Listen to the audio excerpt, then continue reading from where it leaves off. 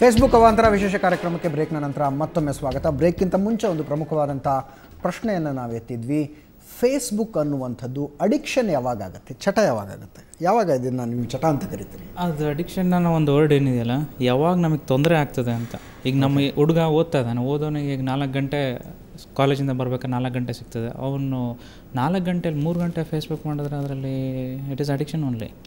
So ಯಾವುದೇ ಒಂದು ಚಟುವಟಿಕೆಗೆ ಅವನಿಗೆ ಧಕ್ಕೆ ತರ್ತಾ ಇದ್ರೆ ಅದು ಚಟ, ಅದು ಒಂದು ಚಟ ಅಂತ ಹೇಳ್ತೇವೆ. ಓಕೆ, ಆಮೇಲೆ ಅದು ಯೂಸ್ ಅಂತ ಹೇಳ್ತೇವೆ. ಅಲ್ಲಿ ಯೂಸ್ ಅಂತ ವರ್ಡ್ ಯೂಸ್ ಮಾಡೋದಕ್ಕೆ ನಮಗೆ ಒಂದೊಂದ್ಸಲಿ ಇಟ್ ಈಸ್ ಅದು ಅಬ್ಯೂಸೇ ಆಗ್ತಾಯಿದೆ ಜಾಸ್ತಿ ಸಲ, ಎಸ್ಪೆಷಲಿ ಫಾರ್ ಸ್ಕೂಲ್ ಚಿಲ್ಡ್ರನ್. ಅದ ನಂತರ ಏನೇ ಮಾಡೋಕ್ಕೆ ಹೋದ್ರೂ ತೊಂದರೆ ಆಗಿದೆ, ಇದರಲ್ಲಿ ನಾನು ಟೈಮ್ ಇನ್ವೆಸ್ಟ್ ಮಾಡಿ ನನಗೆ ತೊಂದರೆ ಆಗಿದೆ ಅಂತ ಗೊತ್ತಿದ್ದು ಅದನ್ನು ಕಂಟಿನ್ಯೂ ಮಾಡ್ತಾರೆ. That is addiction. ಈಗ ನಾನು ಸಿಗರೇಟ್ ಸೇರ್ತಾ ಇದ್ದೀನಿ, ನಾನು ಸೇದಿದ್ರೆ ನಂಗೆ ತೊಂದರೆ ಆಗುತ್ತೆ ಅಂತ ಗೊತ್ತಿದ್ರೂ ನಾನು ಬಿಡೋಕ್ಕಾಗ್ತಾಯಿಲ್ಲ. That is addiction. S Roopa madam, ಎರಡು ಎಕ್ಸ್ಟ್ರೀಮ್ಗಳನ್ನು ನಾವು ನೋಡಿದ್ದೀವಿ, 2 ಅತಿರೇಕಗಳು. ಒಂದು ಸ್ಕೂಲ್ ಸಾರಾ ಸಗಟಾಗಿ ಹೇಳುತ್ತೆ, ನಮ್ಮ ಮಕ್ಕಳು ಸ್ಕೂಲಿಂದ ಹೊರಗಡೆ ಹೋದ್ಮೇಲೆ ಏನು ಮಾಡ್ತಾರೋ ನಮಗೆ ಸಂಬಂಧ ಇಲ್ಲ, ನಮ್ಮ ಸ್ಕೂಲ್ನಲ್ಲಿ ನಾವು ಇಂಟರ್ನೆಟ್ಟು ಫೇಸ್ಬುಕ್ಕು ಕೊಡೋದಿಲ್ಲ. ಇನ್ನೊಂದು, ಮಕ್ಕಳಿಗೆ ನೋಟಿಸನ್ನು ಕೊಡುತ್ತೆ ಶಾಲೆ, ನಿಮ್ಮ ಮಕ್ಕಳಿಗೆ ಫೇಸ್ಬುಕ್ ಅಕೌಂಟ್ ಇದ್ದರೆ ನಮ್ಮ ಸ್ಕೂಲ್ನಲ್ಲಿ ಅಡ್ಮಿಷನ್ನ ಕ್ಯಾನ್ಸಲ್ ಮಾಡಿಸ್ತೀವಿ ಅಂತ. ಯಾವುದು ಸರಿ, ಯಾವುದು ತಪ್ಪು? ಅದೇ ಇಲ್ಲಿ ಸರಿ ತಪ್ಪು ಅಂತ ಹೇಳೋಕ್ಕೆ ಆಗಲ್ಲ. ಸೊ ಯಾಕೆಂದರೆ ಒಂದು ಮಗುನ, ಒಂದು ಪ್ರಜೆನ ರೂಪಿಸೋದೇ ಒಂದು ತಂದೆ ತಾಯಿ, ಒಂದು ಶಾಲೆ. ಸೊ ತಂದೆ ತಾಯಿ ಜೊತೆ ಇರೋದಕ್ಕಿಂತ ಹೆಚ್ಚಾಗಿ ಒಂದು ಮಗು ಲೈವ್ಲಿಯಾಗಿ ಟೀಚರ್ಸ್ ಜೊತೆ 9 ಗಂಟೆಗಳ ಕಾಲ ಕಳೆಯುತ್ತೆ. ಸೊ ಎರಡೂ ಕಡೆ ಜೊತೆಗೆ ಅಪ್ಪ ಅಮ್ಮನೇ ಅದಕ್ಕೆ ಎಲ್ಲ ಫೆಸಿಲಿಟೀಸು ಮತ್ತು ಇವತ್ತಿನ ಟೆಕ್ನಾಲಜಿ ಮತ್ತು ಆಧುನಿಕ ತಂತ್ರಜ್ಞಾನದಿಂದ ಹಿಡಿದು ಕಾಂಪಿಟೇಟಿವ್ ವರ್ಲ್ಡ್. ಸೊ ಆ ಮಗು ಅದರಿಂದ ದೂರ ಆದ್ರೂ ಅದನ್ನು ದೂರ ಪಡಿಸ್ದಂಗೆ ಆಗುತ್ತೆ. ಇವಾಗ ಎಲ್ಲೋ ಅದು ಕಸಿನ್ಸ್ನೇ ಅಮೆರಿಕಾಯಿಂದ ಬಂದರು, ಬೇರೆ ದೇಶದ ಮೀಟ್ ಮಾಡಿದ್ರೆ ಅವರುಗಳು ಪ್ರಶ್ನೆ ಕೇಳ್ತಾರೆ, ಏನೋ ಇದು ಗೊತ್ತಾ, ನೀನು ಮೆಂಬರ್ ಆಗಿದೆಯಾ ಅಥವಾ ಅಕೌಂಟ್ ಓಪನ್ ಮಾಡ್ಕೊಂಡಿದ್ಯಾ ಅಂತ. ಸೊ ತಂದೆ ತಾಯಿ ಪ್ರತಿಯೊಂದನ್ನು ತಿಳಿಸ್ಕೊಡ್ಬೇಕು. ಹಾಗಂತ ಅದನ್ನ ಕಡ್ಡಾಯವಾಗೇ ಶಾಲೆಗಳಲ್ಲಾಗಲಿ ಮಕ್ಳಿಗಾಗಲಿ ಹಂಗೆ ಅಕೌಂಟ್ ಇದೆ ನಾನು ತಗೊಳ್ಳಲ್ಲ ಅಂತ ಹೇಳೋದು ಅದು ತುಂಬ ಬಾಲಿಷ್ಯವಾಗಿರುತ್ತೆ. ಅಫ್ಕೋರ್ಸ್ ಪಾಪ ಅವ್ರು ಚೆನ್ನಾಗಿ ನೋಡ್ಕೋಬೇಕು ಅಂತ ಹೇಳಿರಬಹುದು ಉದ್ದೇಶಪೂರ್ವಕವಾಗಿ, ಆದರೆ ತಂದೆ ತಾಯಿಗಳ ಜವಾಬ್ದಾರಿ ಅದು. ಅವ್ರ ಮಕ್ಕಳನ್ನ ಹೇಗೆ ಬೆಳೆಸ್ತಾರೆ, ಈ ಕಾಂಪಿಟೇಟಿವ್ ವರ್ಲ್ಡಲ್ಲಿ ನನ್ನ ಮಗನೂ ಒಬ್ಬ ಉತ್ತಮ ಜೀವಿಯಾಗಿ, ಒಬ್ಬ ಒಳ್ಳೆ ಸಿಟಿಸನ್ ಆಗಿ ಹೇಗೆ ಮುಂದೆ ಬರ್ತಾನೆ, ಆಮೇಲೆ ಅವನ ಧ್ಯೇಯಗಳನ್ನ ಸರಿಯಾಗಿ ತಿಳಿಸ್ಕೊಟ್ಟಿರ್ಬೇಕು.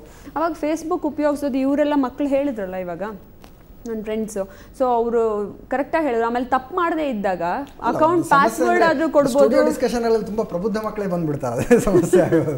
ಇಲ್ಲ ಅವ್ನು ಫೇಸ್ಬುಕ್ ಇಲ್ಲದೆ ಬದುಕೋಕ್ಕಾಗಲ್ರಿ, ನಾವು ಯಾರಿಗೂ ಪಾಸ್ವರ್ಡ್ ಕೊಡಲ್ರಿ ಅಂತ ಇನ್ನೂವರೆಗೂ ನನಗೆ ಯಾರು ಹೇಳಿಲ್ಲಪ್ಪ ಸ್ಟುಡಿಯೋ. ಇಲ್ಲ, ತಪ್ಪು ಮಾಡ್ತಿರೋರು ಹಂಗೆ ಅನ್ಕೊಳ್ತಾರಲ್ಲ ಸರ್. ಅಲ್ಲ, ಫೇಸ್ಬುಕ್ ಬಿಟ್ಟಿರೋಕ್ಕಾಗಲ್ರಿ ನನಗೆ, ನಾನು ಫೇಸ್ಬುಕ್ ನಾನು ಶೇರ್ ಮಾಡ್ಕೊಳ್ಳಲ್ಲ ಅಂತ. ಆಮೇಲೆ ಇನ್ನೊಂದೇನು ಗೊತ್ತಾ, ಬೇರೆ ಊರುಗಳಿಂದ ಈ ಊರಿಗೆ ಬಂದು ನೆಲೆಸಿರೋಂಥ ಕೆಲವಷ್ಟು ಜನ ಹುಡುಗರಾಗಿರ್ಬೋದು, ಹುಡುಗಿರಾಗ್ಬೋದು, ಪಾಪ ಅವ್ರ ಜೊತೆ ಫ್ರೆಂಡ್ ಥರನೇ ಫೋನಲ್ಲೇ ಇವಾಗ ಇಂಟರ್ನೆಟ್ ಬಂದ್ಬಿಟ್ಟಿದೆ.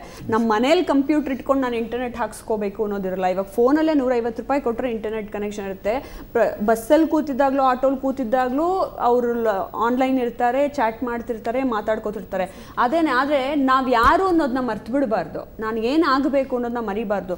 ಪ್ರತಿಯೊಂದು ಅವರನ್ನು ಎಷ್ಟು ಇಂಪಾರ್ಟೆಂಟ್ ಮನುಷ್ಯನಿಗೆ. ಆಮೇಲೆ ಆ ಬೆಳೆಯೋ ವಯಸ್ಸಲ್ಲೇ ತಪ್ಪು ಮಾಡೋಕ್ಕೆ ಹೋಗ್ತಾರೆ.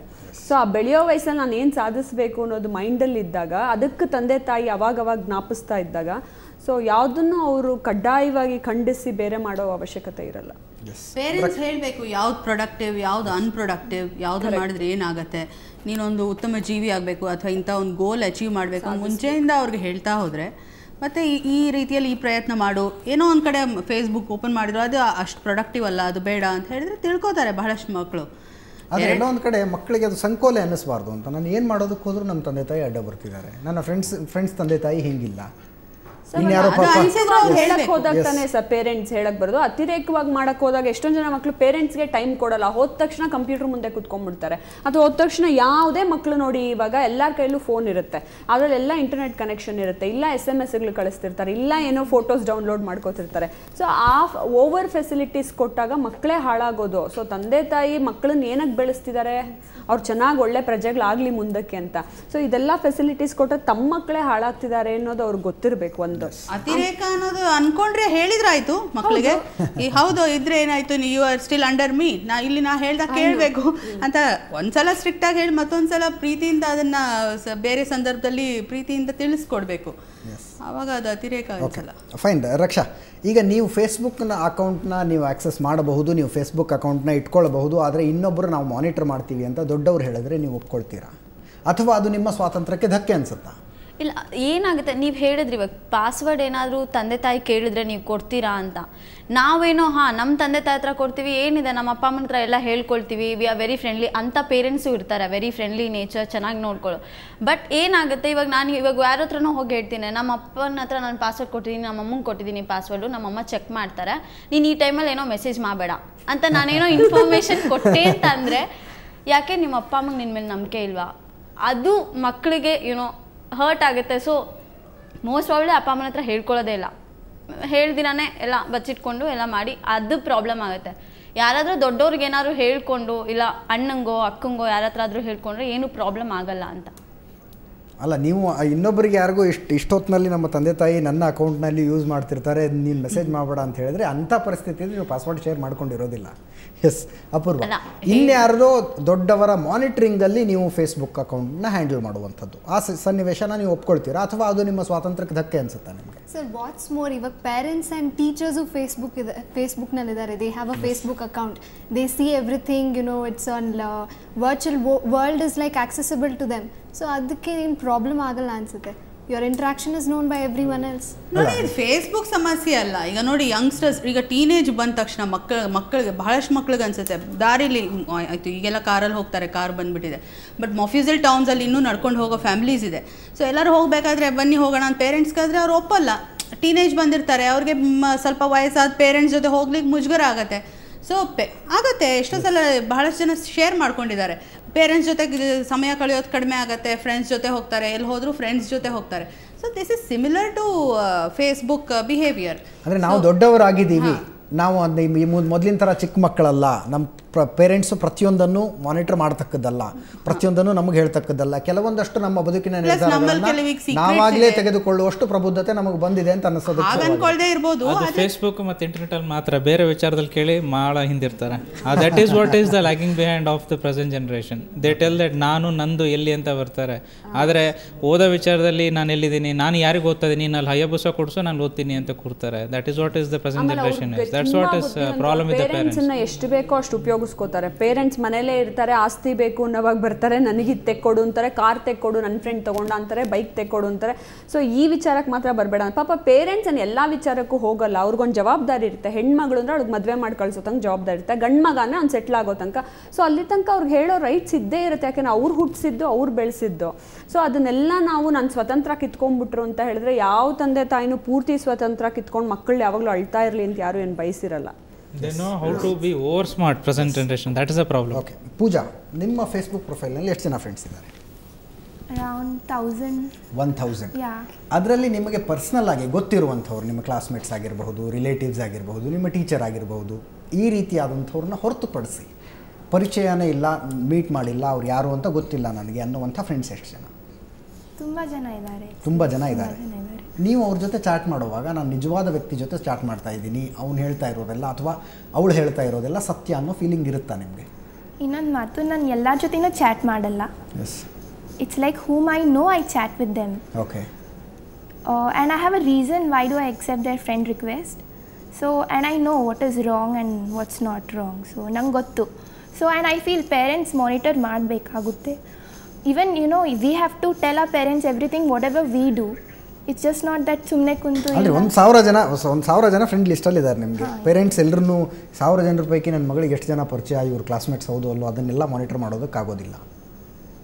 ಅಂಥ ಸಂದರ್ಭದಲ್ಲಿ ಈಗ ಉದಾಹರಣೆಗೆ ಯಾವುದೋ ಒಂದು ಅನ್ನೋನ್ ಫ್ರೆಂಡ್ ರಿಕ್ವೆಸ್ಟ್ ಬರುತ್ತೆ, ಫ್ರೆಂಡ್ ರಿಕ್ವೆಸ್ಟ್ ಕಳಿಸಿದವಳು ಅಥವಾ ಕಳಿಸಿದವನು ಯಾರು ಅನ್ನೋದು ಕೂಡ ನಿಮಗೆ ಗೊತ್ತಿಲ್ಲ, ನೀವು ಯಾವ ಬೇಸ್ ಮೇಲೆ ಅಕ್ಸೆಪ್ಟ್ ಮಾಡ್ಕೊಳ್ತೀರಿ ಅದನ್ನು?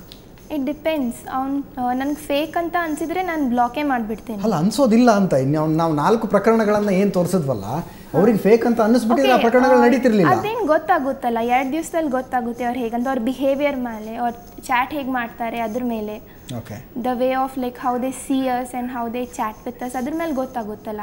So we are that mature that will come to know. So ಬರೀ ಚಾಟ್ ಮಾಡಿದ್ರೆ ಏನು ಪ್ರಾಬ್ಲಮ್ ಇಲ್ಲ, ಬಟ್ ಚಾಟ್ ಮಾಡಿದ ವ್ಯಕ್ತಿನ ನೆಕ್ಸ್ಟ್ ಸ್ಟೆಪ್ ತೊಗೊಂಡು ಮೀಟ್ ಮಾಡೋಕ್ಕೆ ಹೋದಾಗ ಎಲ್ಲಿ ಮೀಟ್ ಮಾಡ್ತೀರಾ? ಪಬ್ಲಿಕ್ ಪ್ಲೇಸಲ್ಲಿ ದಿನ ಬೆಳಕಿರುವಾಗ 4-5 ಜನ ಫ್ರೆಂಡ್ಸ್ ಜೊತೆ first time few times meet ಮಾಡೋದು ಒಳ್ಳೇದು. ಅದು ಬಿಟ್ಟು ಅಲ್ಲ, ವೈ ಟು ಮೀಟ್ ಅನ್ನೋ ಪ್ರಶ್ನೆ ಪೇರೆಂಟ್ಸ್ ಇರ್ತಾರೆ. ವೈ ಟು ಮೀಟ್ ಅಂದರೆ ಫೇಸ್ಬುಕ್ ಇಂದಾನೆ ಪರಿಚಯ ಆಗಿ ಮೀಟ್ ಮಾಡ್ಬೇಕಂತಿಲ್ವಲ್ಲ. ಹಾಗಾದ್ರೆ ಹಿಂದೆ ಎಲ್ಲ ಕಾಲೇಜ್ನಲ್ಲಿ ಇರೋ ಟೀನೇಜರ್ಸ್ ಯಂಗ್ಸ್ಟರ್ಸ್ ಎಲ್ಲ ಹೋಗ್ತಾ ಇರ್ಲಿಲ್ವಾ ಬೇರೆಯವ್ರು ಮೀಟ್ ಮಾಡೋಕ್ಕೆ? ಸೊ ಆವಾಗ ಕೂಡ ಮಕ್ಕಳು ತಂದೆ ತಾಯಿಗೆ ಹೇಳದೆ ಎಷ್ಟೋ ಜನ ಮೀಟ್ ಮಾಡಿರ್ತಾರೆ. ಸೊ ಫೈನಲಿ ಅದಕ್ಕೆ ನಾವು ಜವಾಬ್ದಾರಿ ಹೊರಬೇಕು ಅಂತ ಗೊತ್ತಿದ್ರೆ ಮಕ್ಕಳಿಗೆ ಆ ಒಂದು ಜವಾಬ್ದಾರಿ ಅವ್ರಿಗೆ ಬೆಳೆಸ್ಬೇಕಷ್ಟೆ. ಸೊ ಇದೇನು ಒಂದು ಹೊಸ ಆಯಾಮ, ಒಂದು ಮುಖ ಅಷ್ಟೇ. ಇದರಿಂದ ಇದೇನು ತುಂಬ ದೊಡ್ಡ ಒಂದು it's not a joint problem. ಅಂದರೆ ಈ ಇಷ್ಟೊಂದು ವಿಸ್ತೃತವಾಗಿ ಚರ್ಚೆ ಮಾಡೋ ಅವಶ್ಯಕತೆ ಯಾಕೆ ಬರ್ತಾ ಇದೆ ಅಂದರೆ ಅನ್ನೋನ್ ಜನರ ಜೊತೆ ಕನೆಕ್ಟ್ ಮಾಡೋ ಅವಕಾಶವನ್ನು ಫೇಸ್ಬುಕ್ ದೊಡ್ಡ ಮಟ್ಟದಲ್ಲಿ ಕೊಡ್ತಾ ಇದೆ ಅನ್ನೋ ಕಾರಣಕ್ಕಾಗಿ. ಬಟ್ ಆದರೂ ಫೇಸ್ಬುಕ್ ಆಕ್ಸೆಸ್ ಮಾಡಬೇಕಾದ್ರೆ ಫ್ರೆಂಡ್ಸ್ ರಿಕ್ವೆಸ್ಟ್ ಆಕ್ಸೆಪ್ಟ್ ಮಾಡಬೇಕಾದ್ರೆ ಯು ಶುಡ್ ಫಿಲ್ಟರ್ ಪೀಪಲ್. ನನಗೆ ಗೊತ್ತಿರೋರು, ನನಗೆ ಪರಿಚಯ ಆಗೋರು, ನನ್ನ old friends, you should serve that purpose. Facebook ಏನು ಕ್ರಿಯೇಟ್ ಆಗಿದೆ ಇದ್ದಾರೆ, ನಂಗೆ ಅವ್ರು ಗೊತ್ತಾ ಅಂತ ನೋಡಿ ಮ್ಯೂಚುವಲ್ ಫ್ರೆಂಡ್ಸ್ನ ನೋಡಿಕೊಂಡು ಆಮೇಲೆ ಅಕ್ಸೆಪ್ಟ್ ಮಾಡಬೇಕು. ಮ್ಯೂಚುವಲ್ ಫ್ರೆಂಡ್ಸ್ ಯಾರು ನಮಗೆ ಗೊತ್ತಿಲ್ಲ ಅಂದ್ಬಿಟ್ಟು ಅವ್ರನ್ನ ಅಕ್ಸೆಪ್ಟ್ ಮಾಡಿ ಏನು. ಬಿಕಾಸ್ ಅಡಿಕ್ಷನ್ ಲೆವೆಲ್ ಯಾವ ಲೆವೆಲ್ವರೆಗೂ ಹೋಗಿದೆ ಅಂದರೆ ಇವನ್ ಇನ್ ಕ್ಲಾಸ್ ರೂಮ್ಸ್ ಲೆಕ್ಚರರ್ಸ್ ಪಾಠ ಮಾಡ್ತಿದ್ರು, ಕೆಳಗಡೆ ಫೋನ್ ಆಕ್ಸೆಸ್ ಮಾಡಿಕೊಂಡು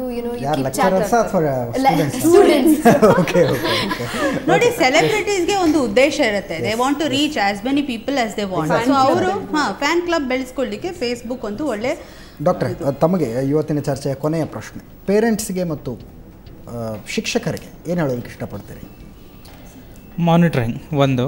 ಎರಡನೇದು, ಕಿಡ್ಸ್ ನಾವು R over smart than what you think really R. ಎರಡು.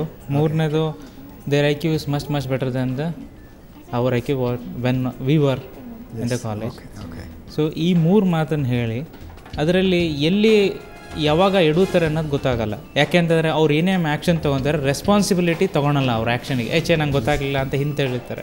ಸೊ ಆ ರೆಸ್ಪಾನ್ಸಿಬಿಲಿಟಿ ಬರೋ ಅಂತಾಗೆ ಮಾಡಬೇಕಾಗಿರೋದು ಪೇರೆಂಟ್ಸ್ ಮತ್ತು ಶಿಕ್ಷಕರ ಕೆಲಸ. ಡಾಕ್ಟರ್, ಧನ್ಯವಾದಗಳು ಈ ಒಂದು ಚರ್ಚೆಯಲ್ಲಿ ಭಾಗವಹಿಸಿದ್ದಕ್ಕಾಗಿ. ರೂಪಾ ಮೇಡಮ್, ತಮಗೂ ಕೂಡ ಧನ್ಯವಾದಗಳು. ಮೂರು ಜನರಿಗೆ ರೂಪಾ ಮೇಡಮ್, ತಮಗೂ ಕೂಡ ಧನ್ಯವಾದಗಳು. ಈ ಒಂದು ಚರ್ಚೆಯಲ್ಲಿ ಭಾಗವಹಿಸಿದ್ರಿ, ನಿಮ್ಮ ಅನುಭವಗಳನ್ನು ಹಂಚ್ಕೊಂಡಿದ್ರಿ. ಸೊ ಇದಾಗಿತ್ತು ಫೇಸ್ಬುಕ್ ಅವಾಂತರ ವಿಶೇಷ ಚರ್ಚೆ. ಪೋಷಕರು ಮತ್ತು ಶಿಕ್ಷಕರು ತಮ್ಮ ಮಕ್ಕಳು ಯಾವ ಹಾದಿಯಲ್ಲಿ ಸಾಗ್ತಾ ಇದ್ದಾರೆ ಅನ್ನೋದರ ಮೇಲೆ ಒಂದು ಗಮನ ಇಡುವಂಥ ಅವಶ್ಯಕತೆ ಇದೆ. ಆದರೆ ಆ ಗಮನ ಮಕ್ಕಳ ದೃಷ್ಟಿಯಲ್ಲಿ ಸಂಕೋಲೆಗಳಾಗೋದು ಬೇಡ ಅಂತ ಹೇಳ್ತಾ ಈ ವಿಶೇಷ ಕಾರ್ಯಕ್ರಮನ ಮುಗಿಸ್ತಾ ಇದ್ದೀನಿ. ನೇರ, ದಿಟ್ಟ, ನಿರಂತರ ಸುದ್ದಿಗಾಗಿ ನೋಡ್ತಾ ಇರಿ ಸುವರ್ಣ ನ್ಯೂಸ್.